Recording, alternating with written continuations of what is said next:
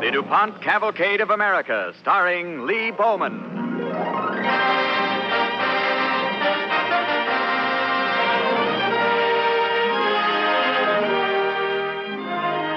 Tonight, the DuPont Company brings you Mission to Cuba, starring Lee Bowman on the Cavalcade of America.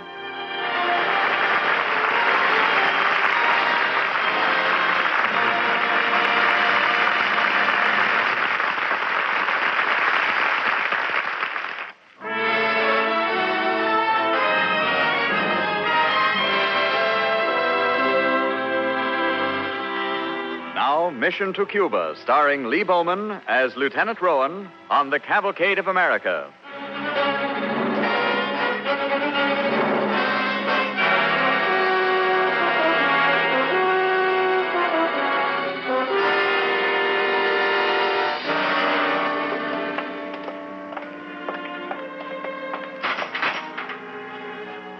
Here you are now.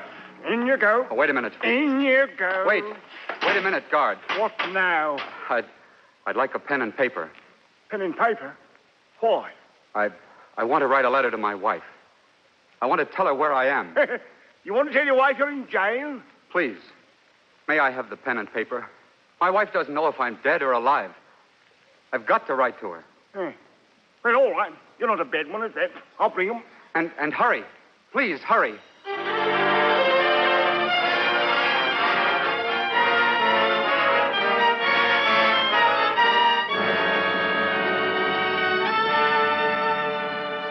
The year 1898. Lieutenant Andrew Rowan, United States Army, finds himself in a damp prison cell on the island of New Providence in the West Indies. Paper and pen are brought to him, and he begins to write his letter.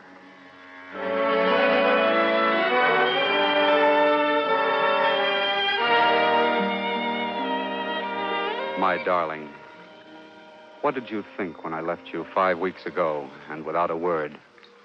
Breakfast and to the office. When you kissed me goodbye, you said, bring home chops for dinner. But I never came home, nor sent a reason. I couldn't. I'm in prison. Alone in a squat, square cell. It's hot. And it's wet. The only sound is that of dirty water dripping from the ceilings. The dampness breeds snails.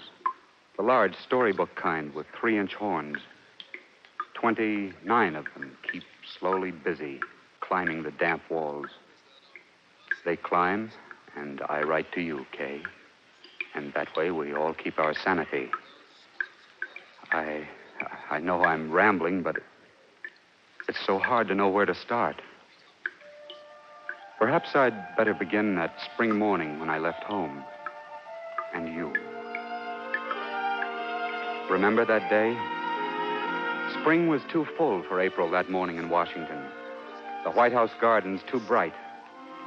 I had that peculiar feeling that comes to us all, that something was about to happen.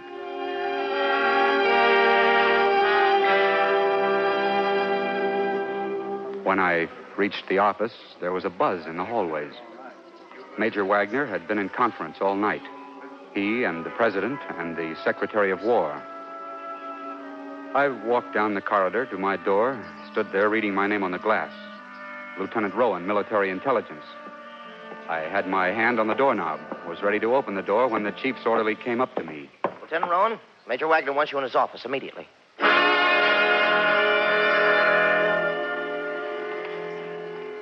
Come in, Lieutenant Rowan. Morning, Major.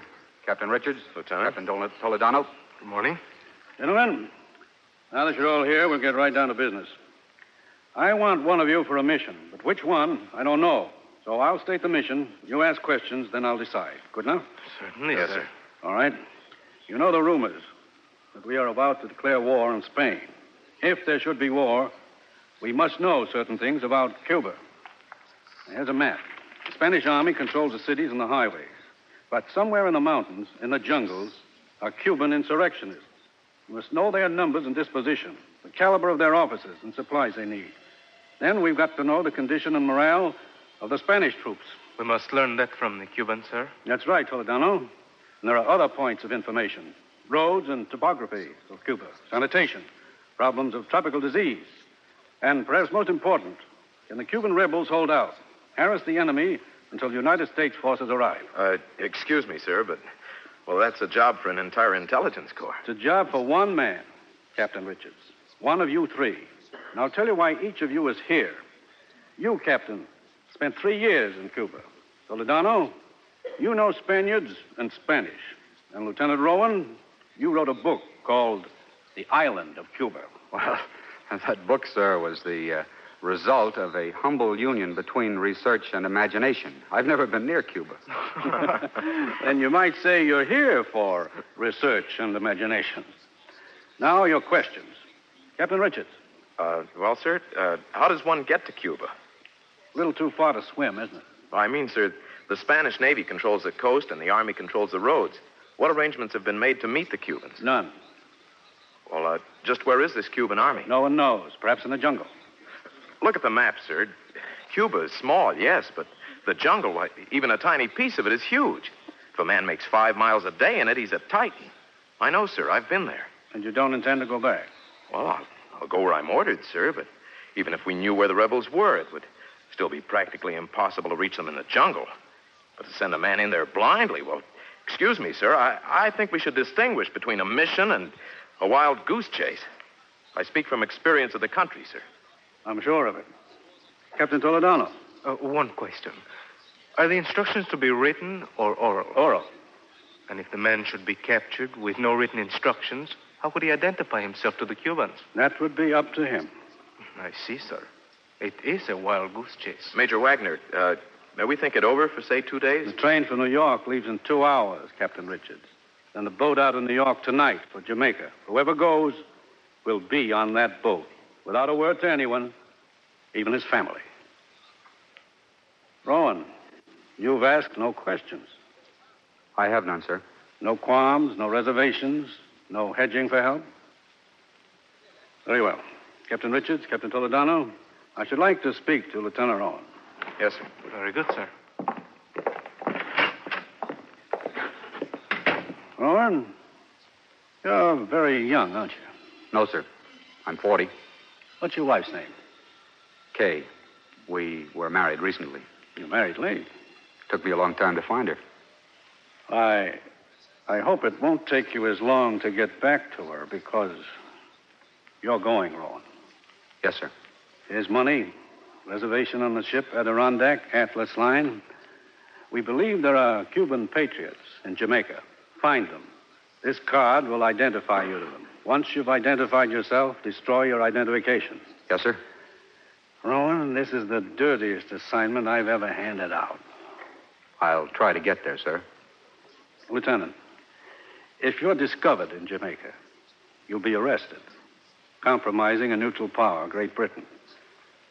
There'd be nothing on earth we could do for you. As far as we're concerned, you'd be a stranger. Understand? I think I do, Major. You're on your own, strictly on your own. And let me give you a word of advice.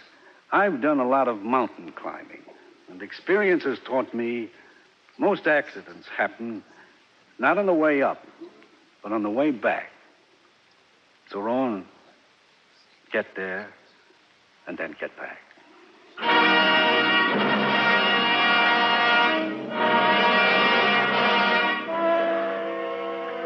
The Adirondack was a good ship. We skirted Cuba, then south to the southern shore of Jamaica, docking at Kingston. Somewhere here were Cuban patriots whom I was to find. How? I didn't know. I was dressed now as an English hunter. Went to the Hotel Europa, registered. After lunch, I sat on the terrace. A waiter brought the local English paper. There was a headline. It read, United States gives Spain until April 23rd to surrender Cuba to the Cubans. I looked around. There were 3 men at a nearby table, somber men, dark-eyed. They read the headline also, and they did something. They shook hands silently. But that simple act made me take my first gamble. I got up, walked across to the men. They looked up, suspicious. The largest man spoke. Si, senor. De There is something you wish? May I sit down? If you wish. Thank you. You seem to be pleased with the headline. Not pleased, senor. Interested. Oh. I'm looking for a guide. A good one. I think the hotel furnishes the tourists with everything. Excuse me, senor. Oh, wait. I want to go hunting. Oh, yes, senor. There is good hunting in Jamaica. See? They say it's better in Cuba. Cuba? Yes. In the jungle. I do not know. Well, I'm hunting for something different. So? Mm-hmm. And I hear there are many others who hunt what I'm looking for in the jungles. I do not know. Now, please to excuse us, senor. Oh, now, wait a minute. Wait a minute. Don't go. I'm from the United States. I would like to find the Cuban rebels. And so would the others who hunt. Now, excuse us, senor.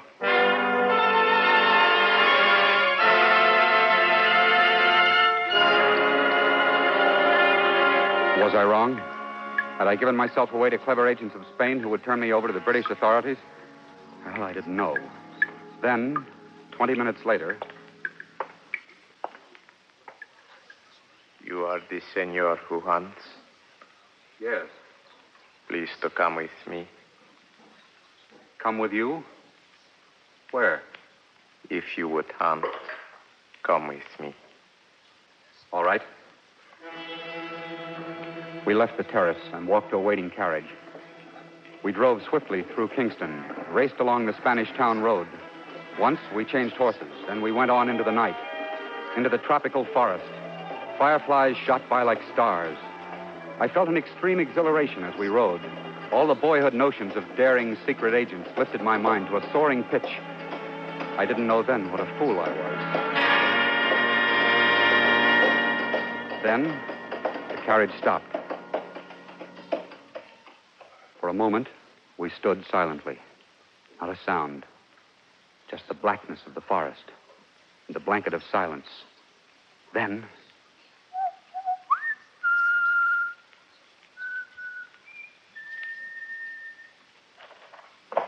That is Signore. You meet him. Come, Signore. Don't be alarmed by my accent, Rowan. You're English? Yes. Bit of something tossed off by the Empire years ago. Wandering ever since. Fighting for a fee. Soldier of fortune, eh? No, soldier, yes. Fortune, no. But there's a British patrol quite near. Oh? How near? Hard telling right now. Perhaps a mile, perhaps closer.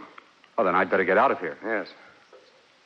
Will you tell me where I am and where I'm to go? Well, you're at the end of your first lap, Rowan.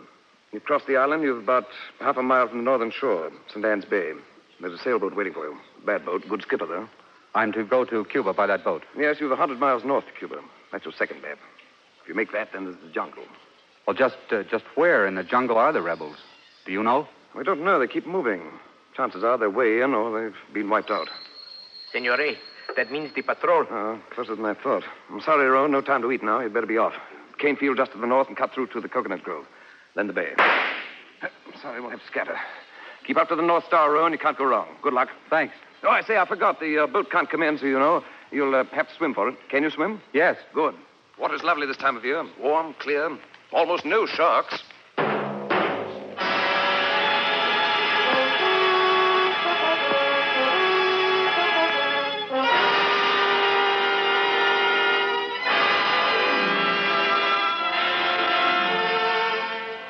You are listening to Mission to Cuba, starring Lee Bowman as Lieutenant Andrew Rowan on the Cavalcade of America. Sponsored by the DuPont Company, maker of better things for better living through chemistry.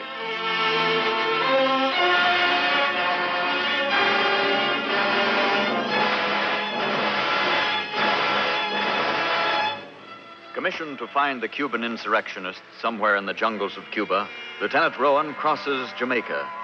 From Jamaica, a boat is to take him to the Cuban shore. But first, he must get to the boat, swim to it through shark-infested waters. As the second part of our story opens, Rowan is continuing his letter to his wife, written from a prison cell. I swam on my back, one hand trying to keep a bundle of clothes and my revolver dry. The water was warm, and the stars were winking me on. I reached the boat and was taken aboard. Skipper and winds were jovial. The 100 miles to Cuba sailed singing by. The sea was heavy, the sky was clear. But ahead, there was something else. The jungle.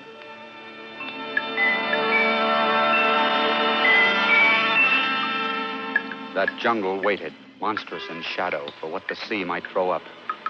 But I had no time to think about it. A Spanish patrol boat sighted us. I had to take the small boat and row to shore. I reached the jungle and waited until it was light before I started into it. Light? The sun can't be seen in the jungle, but it's always there, fiendishly steaming the green-lidded cauldron. There were a million kinds of insects, all voracious and venomous. They swarmed after me as though I were the Pied Piper of Hamelin, and through my torn clothing had their fill. There were snakes in the trees. And fantastic, hysterical birds. Jungle hours make a jungle day. But the jungle nights are eternity. Black, silent, watching and waiting. The days grew in heat. I was swollen, raw and festered. I was a hunk of hashed-up animal crawling for life. Then my mind went softly off somewhere where it was cooler. I don't remember more. Not until I awoke and saw 5 dark faces looking down at me. Who are you? Gee whiz, you talk English, senor. Who are you? Oh, see, gee whiz. You American, see? American. You know where General Garcia is? Maybe yes, maybe no. Why you ask me that, senor? Who are you? Lieutenant Andrew Rowan, United States Army. So, gee whiz, I've been in your country, Boston. Please, we're wasting time. General Garcia, take me to him. We see, senor. Gee whiz, maybe you Senor Rowan, maybe you not. Anyway, we go to Bayama. Then we see for sure, eh?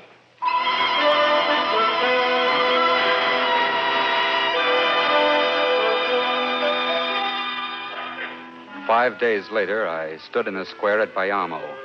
It had just been taken by the Cuban insurrectionists. Across the square sat the general and his officers, all in neat white uniforms. The scout who'd spoken to me in the jungle spoke to an officer. The officer spoke to the general. Then the scout came running back to me. Gee whiz, you must wait, senor. Wait? What for? General Garcia say maybe you're not the man. Look, I'm Lieutenant Rowan, United States Army. Senor, you must be careful. Gee whiz, you bet. There are men who say they are what they are not. But I tell you, I've got to see General Garcia now. I can't wait, not even a minute. You must, senor. Get out of my way. Senor. Let go of me. Senor, come back. You run to General, they shoot you. Senor. General Garcia. Senor. I have a message for you, a message for General Garcia. Alto! General! Miguel, Jaime, ándale! Un momento! Senor, you were pleased to come here. You might have been shot that way, senor. I had to see you, General Garcia. See? Many men say that. Many men do not see me. Oh, please. I'm Lieutenant Rowan, United States Army. How do we know you are the Senor Rowan? Well, I have no identification. I had to destroy it once I contacted your men in Jamaica. That is a very easy story to think of. Oh, look at me. Can't you see? I've come hundreds of miles. I know. I think maybe a spy would not have run across the square. Maybe a spy would have waited to keep from being shot by my men. Yes, I think you are Lieutenant Rowan. Thank God. Now, sir, there's very little time. We've got to talk.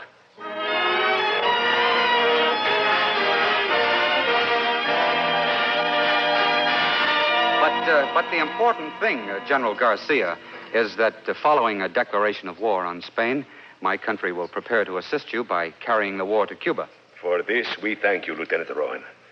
But to tell you all the information you want would take time. So I will send 3 of my men back with you. They know what your country wants to know. Oh, good. That's fine. Well, who are they? General Collazo, Colonel Hernandez, and El Dr. Vieta, who studies tropical disease. Good. Now, when can we leave? But, Senor Rowan, it has been only 2 hours since you arrived. I know, sir, but it's got to be this way. See. First, we give you food and drink. Then a strong horse. You think maybe you can sleep on the horse? General, I could sleep anywhere. Lieutenant Rowan, it is a great thing that you come. It is greater that you go back. Now we make the toast to Los Estados Unidos, your country.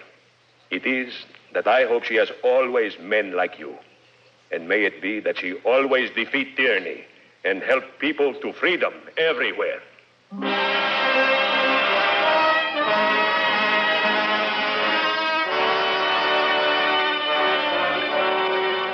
I thought then, Kay, that my mission was accomplished, that the way back would be easier. But there were 150 miles in a tiny tub with gunny sack sails. Then a storm, bailing all night to keep us afloat. And then the wreck.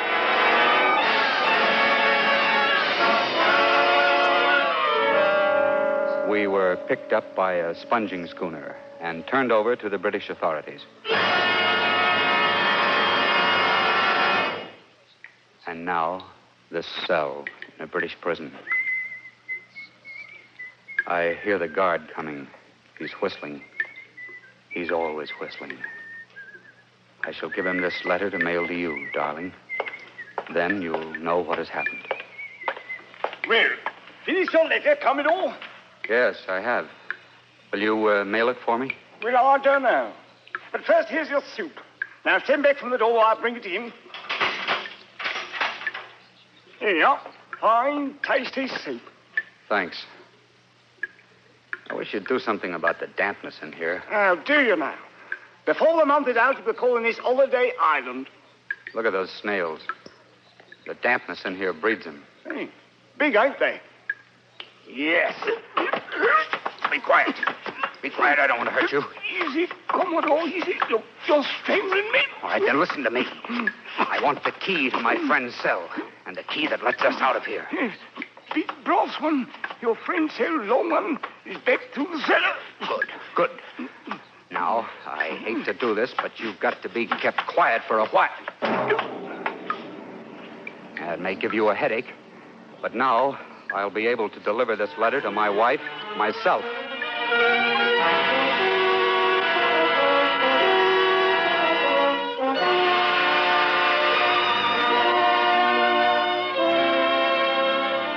Through making out your report, Lieutenant? Yes, sir. It's very good to have you back, Rowan. Thank you, Major Wagner. The way back was hard, wasn't it? Yes, sir. I'd like to read you a little something I'm sending to General Miles for his recommendation to the Secretary of War. In carrying the message to General Garcia and in returning to Washington, First Lieutenant Andrew S. Rowan of the 19th Infantry has, in my judgment, performed an act of heroism rarely excelled in the annals of warfare. He accepted an extremely difficult assignment without qualm or question. Through his own dogged and daring ingenuity, he fulfilled it. I recommend that Lieutenant Rowan be advanced to the rank of Lieutenant Colonel. Oh, that's very good of you, sir. And now you're going over to meet the President. Well, I hope it won't take too long, Major. What's the matter? Well, my wife's waiting for me, and I have to bring home chops for dinner.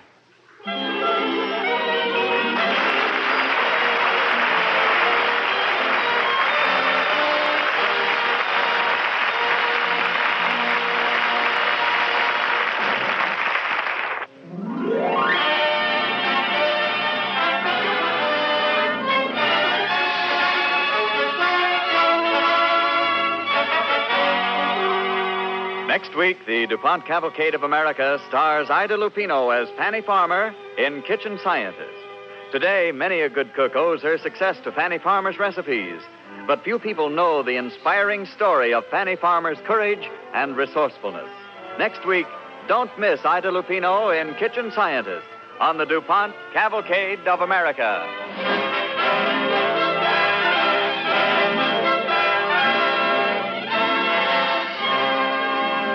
No matter what you're saving for, a new home, travel, or a good education for your children, there is no safer investment than U.S. savings bonds.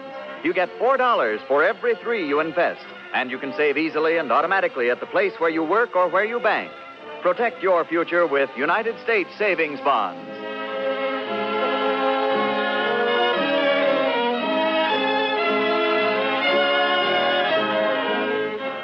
The music for the DuPont Cavalcade is composed and conducted by Robert Armbruster. Tonight's Cavalcade was written by Halstead Wells.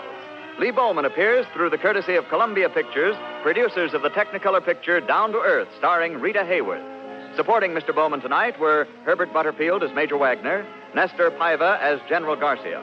This is Frank Bingman inviting you to listen next week to Kitchen Scientist, starring Ida Lupino on the Cavalcade of America, brought to you by the DuPont Company of Wilmington, Delaware. The DuPont Cavalcade of America came to you from Hollywood. This is NBC, the national broadcasting company.